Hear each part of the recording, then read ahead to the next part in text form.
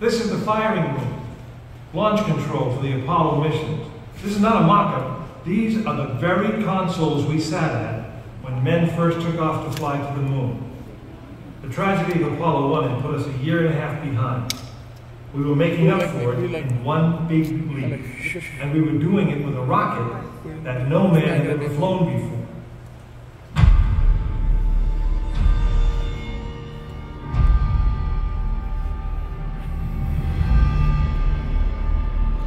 It was a few days before Christmas 1968 when Apollo 8 sat on the pad. She was the first of a new kind, a moon rocket. This was the Phoenix, risen from the ashes of Apollo 1. The first Apollo crew did not die in vain. This was to be their testament.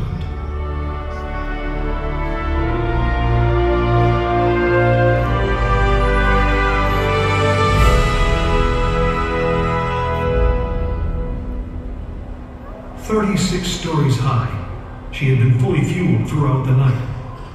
The liquid oxygen in her tanks caused ice to form on the outside of the craft. The extreme temperature differences between the air and the sub-zero fuel caused the metal skin of the rocket to expand and contract. Everyone who was on the pad agreed. It was as though the rocket was alive, breathing, straining at the leash. Earlier in the morning, astronauts Frank Borman, Jim Lovell, and Bill Anders had made their final preparations before taking that long ride out to the waiting spacecraft.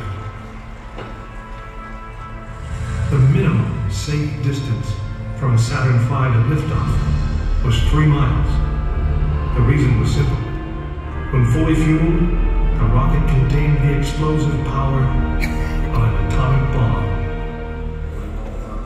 As the clock counted down, the astronauts and all of us in launch control went through the pre-flight checks. Our hands on the controls of the most powerful, most complex machine ever built. It had over 2 million separate systems. And to bring these men back alive, everything had to work perfectly. Each individual system had been tested, but what we didn't know was how they would perform when all 2 million began to work together. That moment would come when the countdown clock reached 0.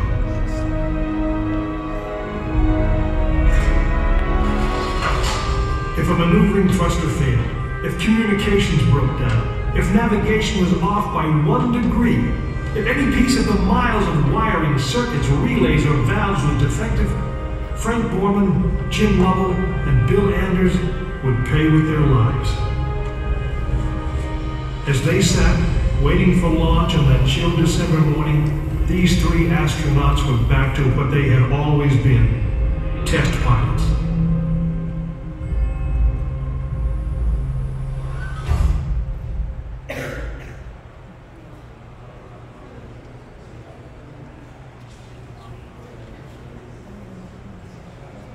You are now in the final minutes before the launch of Apollo 8, right here where it actually happened.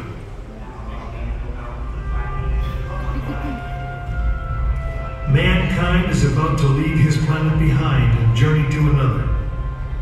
It is one of those rare moments when history is not being made, destiny is being embraced.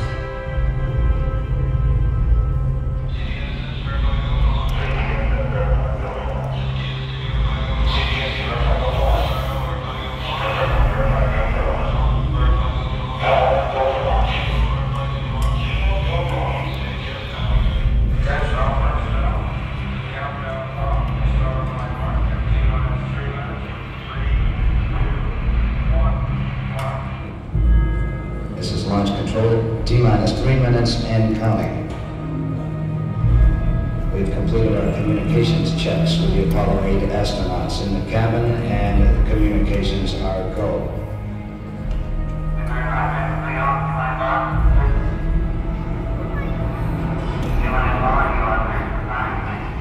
During this period, once we do get the firing command, the various tanks within the 3 stages of the Saturn V launch vehicle begin to pressurized.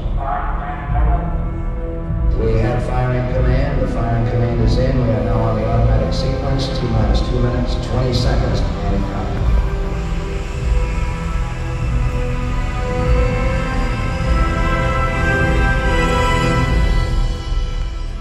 Our status board indicates that all aspects are ready. Instrument unit is ready. Spacecraft ready. Final check of the emergency detection system. That ready light also on. First stage preparations are completed. All systems are A, okay. Okay, keep going.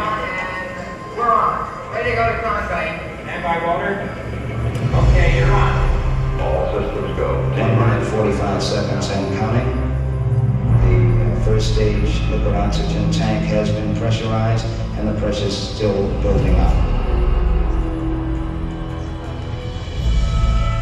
Coming up in 90 seconds, mark, T-minus 90 seconds and counting.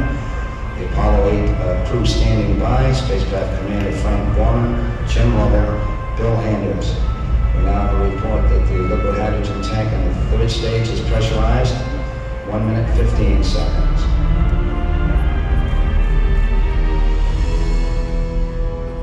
All third stage propellants pressurized at this time as we come up on the 60-second mark on the flight to the moon. T-minus 60 seconds and counting. The vehicle now is completely pressurized. We're coming up on a power transfer shortly.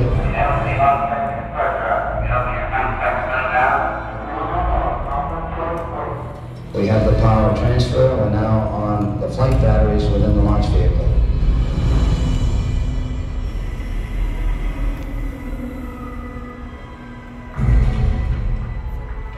Final reports coming from Frank Borman at this time. Final look at the switch list aboard the spacecraft.